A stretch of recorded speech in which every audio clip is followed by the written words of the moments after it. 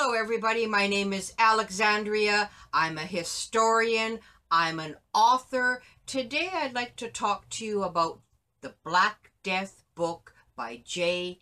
Hecker. It really is a must-have book for your collection. This book, folks, is filled with bonus material, so many pictures, medical insight, a must-have right from the eyes of the medical people that were really on the front lines. It's folks. A must-have for your collection. We're going to go into our show on the Black Death. In our show, we're going to show a link where you can purchase the Black Death by J. Hecker, a must-have for your collection, an insight into the Black Death plague. This is folks. The version you want to have, folks. Bonus edition, bonus material, must-have book, folks. Enjoy the show, folks. Hello everyone, welcome to another edition of Tickle Trunk of Horror / World Paranormal Research Society. You were Timothy and Alexandria. Hello everybody. And so today we're going to be talking about the Black Death, also known as the Black Plague. A plague that wiped out millions of people in the 14th century. But I think before we go into our show on the Black Death, let's kind of really talk about what's happening now with the coronavirus.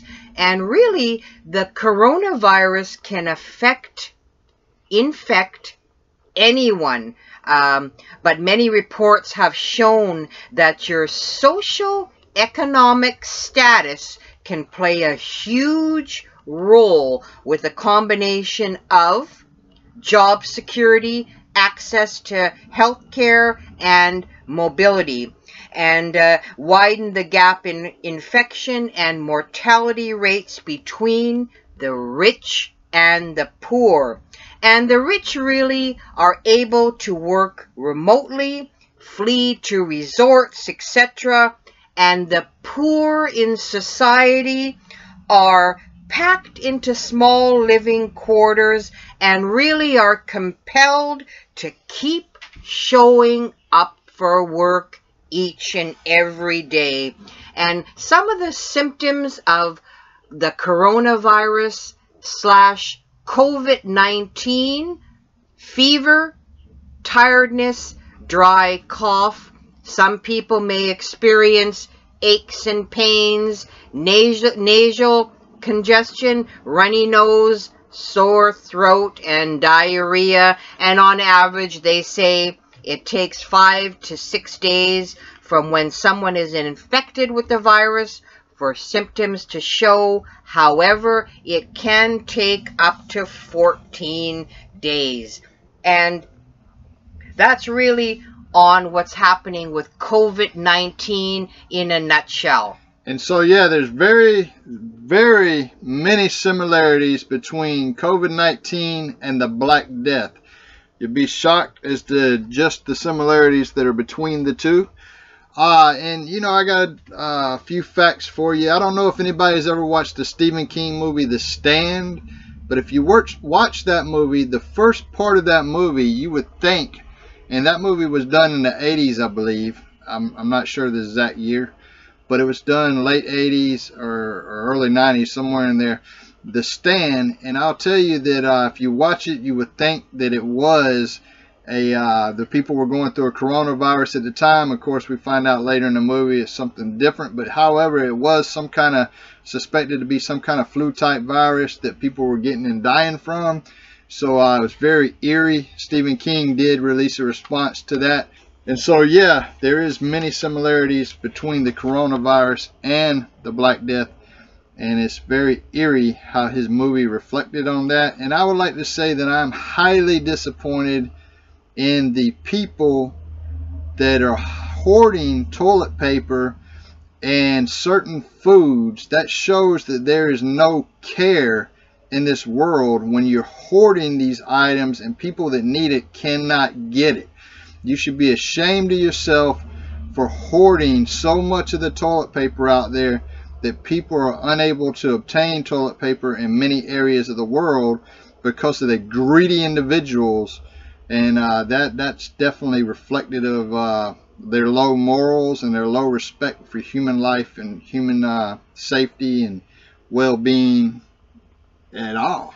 Well, really, that speaks on who we are as human beings, and any pandemic or any virus and what's happening today in the world really gives us a glimpse into how we've lost our sense of humanity, how we've lost our sense of looking out for your fellow man. It's all about me, looking after number one. I've seen so many examples myself of it's all about me, and no one is really looking out for their fellow man, and people should be ashamed of themselves.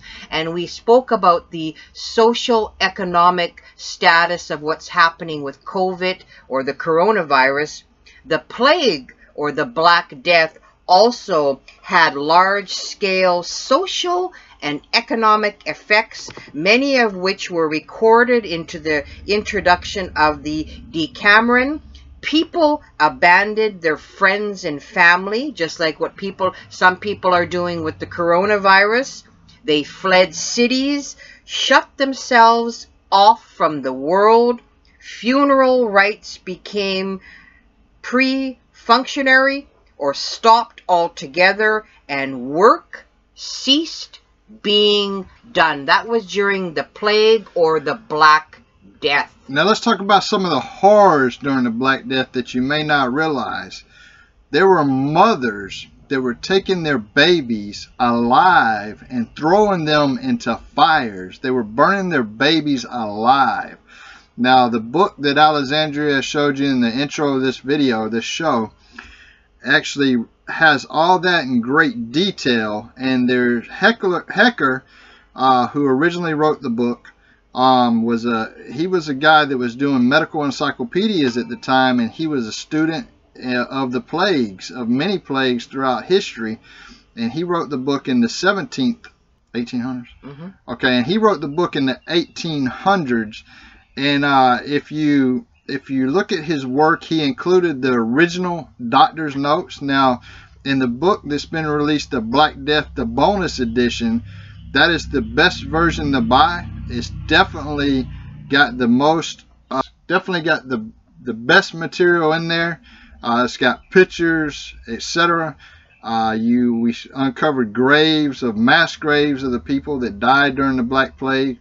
But some of the horrors were mothers taking their babies alive and tossing them into flames. And also they were burning people they suspected that were practicing witchcraft during this time. Not just that, but they were also going around and killing Jews. That's just some of the horrors. And that should be the worst of the worst, I think, is taking your baby as a mother and throwing it into a fire alive. That's horrific. Well, the book, The Black Death, with the bonus material, really gives you an insider look of what was happening during the times, and it gives detailed medical information, so it gives you a perspective. It's almost like you're stepping back into the 14th century and you're seeing it as it all unfolds. And two of the more well-known plagues that really took a toll on Europe was the Black Death, which was 1347 till around 1351, and also the Great Plague of London in 1665. And Timothy touched on mass graves during the Black Death, the plague, but we have to take into account again what's happening with COVID-19 and coronavirus, where we've seen all over the media where there's mass graves in Iran and mass graves on Hart Island in New York City.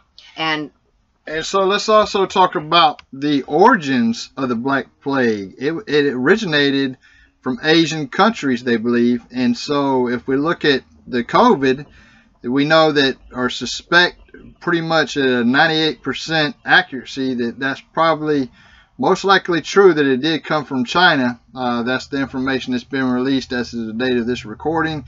And so, yeah, if you look at the Black Plague coming from an Asian country as well, that's another similarity. But then let's go back to why they were burning Jews and why they were burning witches at the time of the Black Plague. Well, what happened was the world thought God was enraged with them, and they were causing everybody to die off. And so what they were doing is anybody that didn't accept Jesus Christ as their Savior, they were killing them. And so in the instances of the mothers throwing the babies on the grave, that was not the case of that reason, but that is the case that they were burning witches and the Jewish people. And we all know about the Holocaust during World War II, but if you go back and look at the killing of Jews during the time of the Black Plague, it was just as mass killings, and it was just as bad. Well, let's sort of give you a little bit of a historical insight into the Black Death or the plague pandemic. And it is also known as the pestilence and the plague. And at that particular time, it was the most fatal pandemic recorded in human history. And deaths, or the death toll, they said, are up to 75 to 200 million people in Eurasia, North Africa, and Europe. And they really say that the plague arrived in Europe October 1347, when 12 ships from the Black Sea docked at the Sicilian port of Messina, and people were gathering on the docks, were met by a horrific surprise. Most of the sailors aboard the ship were dead. Those that were still alive were gravely ill and covered in black boils. So can you imagine the scene of meeting people off the ship that were covered with black boils that oozed blood and pus?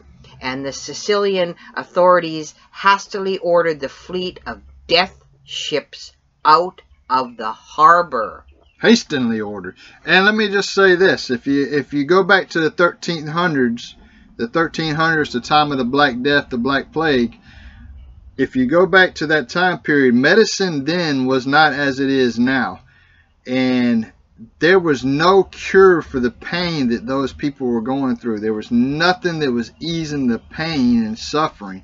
There was intense suffering that the population was going through at the time. If you had the Black Plague, and you can imagine your relatives and friends having to watch you die, millions and millions of people died all over the world. And so, yeah, there was nothing to ease their suffering. Again, if you look at your screen, this is the cover of the bonus edition book. This is the book that you want to get, that goes into great detail about all this. Highly accurate. And again, it was written by a medical doctor who was who lived in the 1700s. And in the late 1700s, and he died in the 1800s, and he was a student of plagues, and he actually included the original doctor's note in this book. This is a must-have. If you read it, just by reading this book, you can experience and imagine the pain that these people were going through and the horrors the world was going through. And really, they say that the plague was caused by Bacterium Yersinia pestis, and the Yersinia pestis infection can cause, and wait for it, septicemia and pneumonic plagues. And that's what COVID-19 coronavirus is, the symptoms of pneumonic plague, and it could most commonly result in the bubonic plague. And the Black Death was really the second plague pandemic recorded after the plague of Justinian under 542, 546. And so, yes, again, the doctor's notes are included in the book. Can you give me the book? Okay, again, the original doctor's notes from the 1300s are in this book, and you'll be surprised at some of their recommendations on how to cure the Black Plague. And the original notes start off, "We, the members of the College of Physicians of Paris." Now, why did they use the physicians of Paris in the 1300s during the time of the Black Plague? Because in the world at the time, this was the best group of physicians that existed in the world at this time. And so that's why these physicians were selected to be used. Okay, so let's look at some of their recommendations. Now, we're going to start off here where it says, "At breakfast, one should drink little. Supper should be taken an hour before sunset." Now let's understand this. They're saying drink little because at the time a lot of people were drinking water in the 1300s, and the water was actually thought to be highly contaminated. So they didn't want you to drink a lot of unpurified waters. And so it says at breakfast one should drink little. Supper should be taken an hour before sunset. Clear light wine mixed with a 1/5 or 1/6 part of water should be used as a beverage. Now, they believe that alcohol in the wine could definitely help with some of this suffering and pain, because there was not a lot of medications during this time that could help with that. And they also believe that there was some type of cleansing that could be used with the alcohol. Also, it says beetroot and other vegetables, whether eaten pickled or fresh, are hurtful. So it was recommended not to eat beetroot vegetables or other vegetables.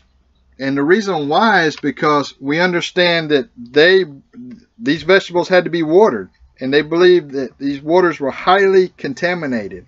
Okay, and then it says going out at night and even until 3 o'clock in the morning is dangerous on account of the dew. Again, they're very concerned about the moisture. Only small river fish should be used. Too much exercise is hurtful. The body should be kept warmer than usual and thus protected from moisture and cold. Now, all I'm doing is giving you some of the doctor's recommendations. There's a lot in this book, but let's talk about how they looked at rainwater. Rainwater must not be employed in cooking, and everyone should guard against exposure to wet weather. So again, they were definitely highly concerned about any type of water, river water, rainwater, whatever. And so these doctor's notes again are included in these books. And yeah, and actually one of the notes that they include that, okay, let's talk about the waters. It says these corrupted waters, however, the heat of the sun cannot consume. So it's saying the heat of the sun cannot cure these waters. Neither could other wholesome water, hail or snow and dew, originate therefrom. So they're very, very concerned about the water during the time of the Black Plague. And also some of the stuff that it talks about in the book that they used, and they consulted with astrologers. Let's keep that in mind. Now you have physicians that were consulting with astrologers. You're talking about people that are reaching out for any cure possible. This book definitely goes into the fact that they were using astrologers to try to help with this, and they highly believe the sun could help kill off a lot of the disease, but they were concerned that the disease could not be cured from the sun once it had corrupted the waters.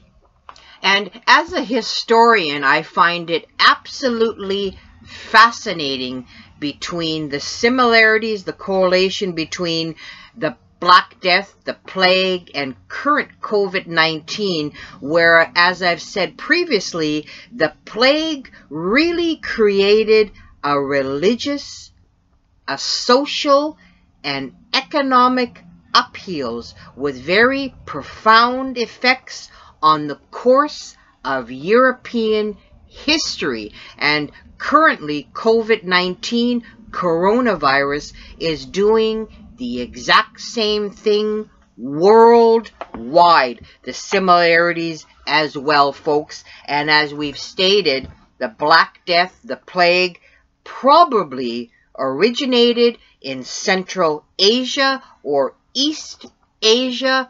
And does that sound familiar, folks, on what we're experiencing today? I want to go back into the astrologers real quick before we move too far on. it says this in the doctor's notes from the 1300s. We are of the opinion that the constellations, now keep in mind this is coming from the greatest physicians in the world, that they are of the opinion, and I'm going to read the direct quote here. We are of the opinion that the constellations, with the aid of nature, strive by virtue of their divine might to protect and heal the human race, and to this end, in union with the rays of the sun, acting through the power of fire, endeavor to break through the mist. And so they definitely believed in the constellations, and they believed in the sun. Now this is coming from physicians. Now that should tell you something.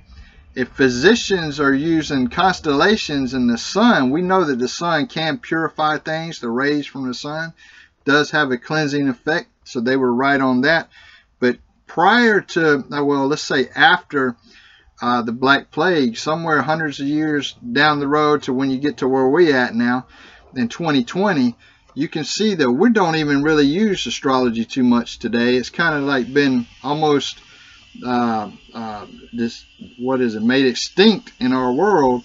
But back in the time before the 1300s, astrology, constellations, all that was very important. And if you go back even to 300s BC, before Christ existed, it was very important. Even at the time of Christ being born, it was important. And so throughout history, it's been important. But some way we lost our we've lost our way, yeah, in regards to the philosophy and the methods that were used by the ancients. And what is something that is more striking, or something that you should really think about? The Black Death, it's estimated to have killed 30 to 60% of Europe's population, folks. That's a statistics that is very, very grave. And it really took 200 years for Europe's population to recover to its previous plague, Black Death level. And outbreaks of the plague recurred until early 20th century as well. And it's also interesting to note, on a historical note, that recent research has suggested that the plague first infected humans in Europe and Asia in the late Neolithic, early Bronze Age. They found evidence going way back as well. And I want to talk about this whole isolation thing and the distancing and stuff, okay? Even with the COVID virus, we understand that there were sailors that were at sea that caught this virus, okay? They caught COVID. And so during the time of the Black Death, there were also sailors that were catching the plague. And so, yeah, I mean, how much more isolated than can you be than in the middle of the ocean?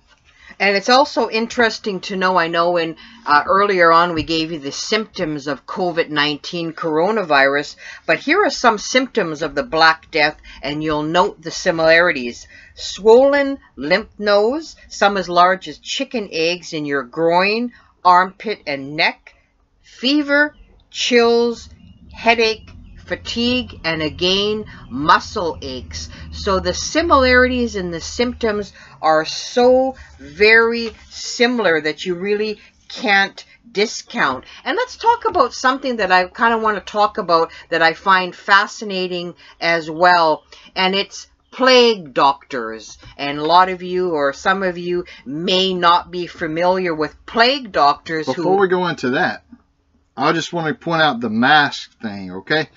I don't know if people were watching, but I think it was last week the Surgeon General was doing a press conference, and the reporter asked him why did he recommend masks if they were not going to work. His answer was, well, yeah, it's true that those masks that they had recommended, the cloth ones, without a filter, will not keep you from catching the virus. And so, but however, they were hoping that if you coughed or sneezed in your mouth, it would help you from spreading the virus. So those masks actually do not work if they do not have a filter on them. It was only put out to recommended to use to give the population a security blanket So there would not be more hysteria than there is right now. And so, yeah, those masks do not work. In order to have an appropriate mask that works, you do need a filter on it that's going to purify that air coming in. And Trump knew it, the Surgeon General knew it, and Pelosi knew it, and Schumer knew it. So both sides, the Democrats, the Republicans, whatever you are, your sides knew it. Both sides knew that those masks were not going to work. But yeah, they've been putting out, just to prevent the more hysteria and panic in the world, that yeah, those masks should be used, knowing, if you go back and look at the Surgeon General and what he said, yeah, it will not keep you from catching the disease or the virus, but it would probably, if you sneezed or coughed while wearing the mask, help you from giving it to somebody else. And so that's very important to note. So if you're going to wear a mask, these cloth ones, you'd want to wear one that has a filter on it. So it's really a false sense of security, right? It's just giving everybody a security blanket so we don't go into mass panic, mass hysteria. Yes, and I only know that because I was in the military and we trained for all different types of warfare. And we had extensive training in biological warfare, chemical warfare, etc. And I will tell you that we were told without a shadow of a doubt that we had to wear the gas mask that had the charcoal filters, or else we would, you know, you're up the creek. These are the masks that we were provided. We actually had charcoal canisters that we would use to help purify the air if we were ever to experience anything like this. So yeah, they did put out a false sense of security for the world, so there wouldn't be even more panic, to give people some kind of security blanket so they could go to the stores and shop, and hopefully by having distancing, that they wouldn't be passed around that much. And again, talking about plague doctors, and again, we're on the subject of masks. The plague doctors wore a mask with a bird-like beak to protect them from being infected by deadly diseases such as the Black Death, which at that particular time, here is another similarity, they thought that was Black Death was airborne, so transmitted by airborne. And again, a plague doctor was a medical physician who treated victims of the bubonic Black Plague.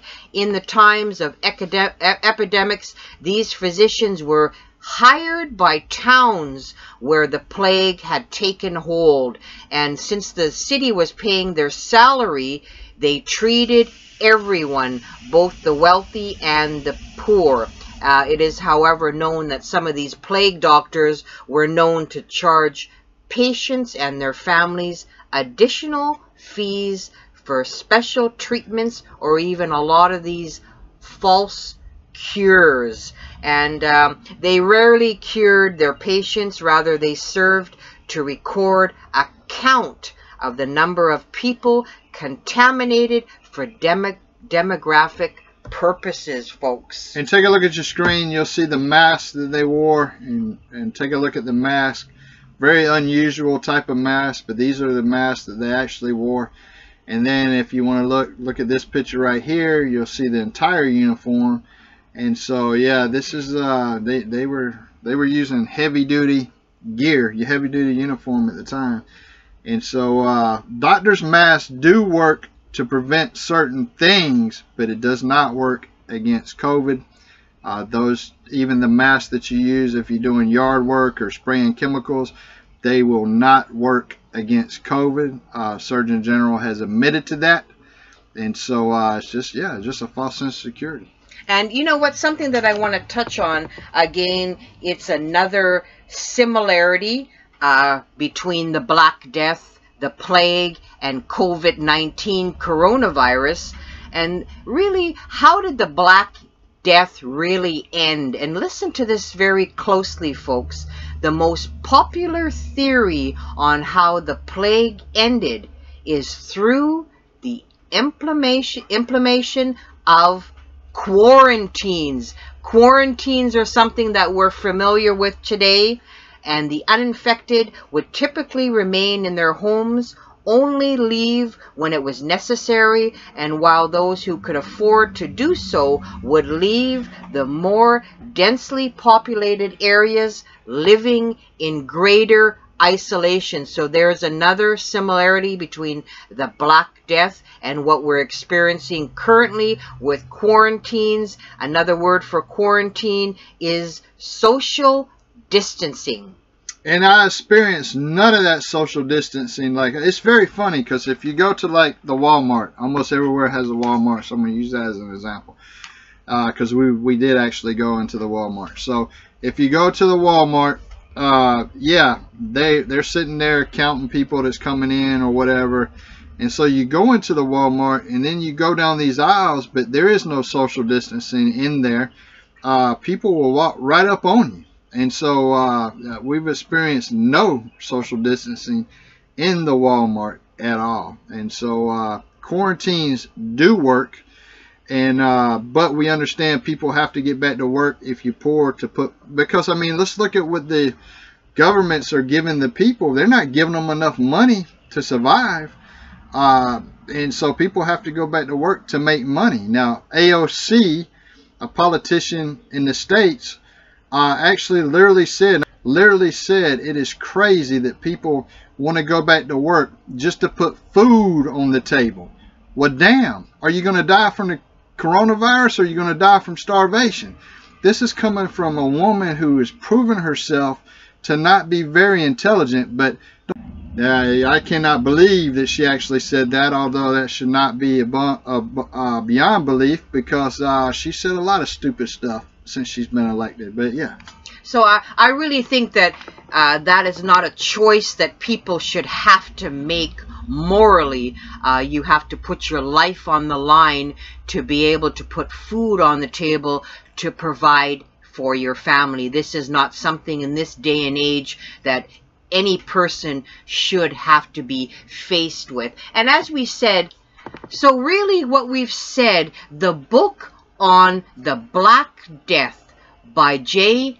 Hecker is really an insider's view with medical information on what was happening in the front lines with the Black Death and the plague. And here really is another way of telling a story. A lot of you may not have even thought of the similarities, and this one pertains to the Great Plague of London in 1665, where nursery rhymes and songs were a common way for folks to tell stories to each other. An example of this is Ring Around a Rosie, or as we say now, Ring Around the Rosie. You may have not thought that that song was pertaining to the Great Plague of London in 1665, and the roses really mean it's a euphemism for deadly rashes. Posies in the nursery rhyme is a preventative measure. Shoes pertains to sneezing, and falling down pertains to death. So we have a nursery rhyme that is showing you the Great Plague of London, symptoms, preventative measures, and ultimately falling down, death. And if you look at your screen there, there's a couple different versions of the song. And so the original song, as you just heard from Alexandria, it's very what you call it? It's very horrific, and it's really foretelling, and I'll kind of break it down a little bit more, where Ring Around the Rosie pertains to a round rash, marks on the skin, which is one of the first signs that a person has the plague. A pocket full of posy, again, is ways used by people in the Middle Ages to try and fend off the plague. They stuffed their pockets with posies, which is flowers. Ashu. Sneezing was an early sign of the plague if it was the pneumonic plague. However, not all types of the plague involve sneezing. or ashes, or other versions say the dead were often cremated in the time of plagues, and we all fall down. Most of the people stricken with the plague unfortunately died, folks. And so the next time you hear that song and you hear ashes, ashes, think about the mothers that threw their little babies crying into the fire. And then think about how disturbing that little children's song actually is. And so, you know, if you look back to some of the older nursery rhymes and children's stories, they're very dark, and a lot of people don't realize it. And so that one is definitely one of them. Well, really, Ring Around the Rosie, really, or Ring Around the Roses, the fatalism of the rhyme is very, very brutal. And you may want to take a listen to it again and really dissect the words on how it's really telling a story of the great plague that affected London in the year 1665. So today what we've really tried to shown our listeners is how similar the Black Death, the plague, is in so many ways, so many levels to COVID-19, coronavirus. It's not even funny. And the book, The Black Death by J. Hecker, really shows you, gives you a frontline view on what was happening with the medical profession, how they were treating people, and that really gives you a perspective on how in the Middle Ages they viewed plagues, they viewed the symptoms, and they viewed ways on how to combat these hidden deadly enemies, which are viruses, plagues, and pandemics, which are truly hidden deadly enemies. And so again, this is a picture of the cover of this book. It's the bonus edition. Now there's some other versions of this story out there. This contains the original doctor's notes and the story as it was written by J. Hecker. And so this is the version, the bonus edition is definitely the one that you're going to want to look for and get. This is what it looks like.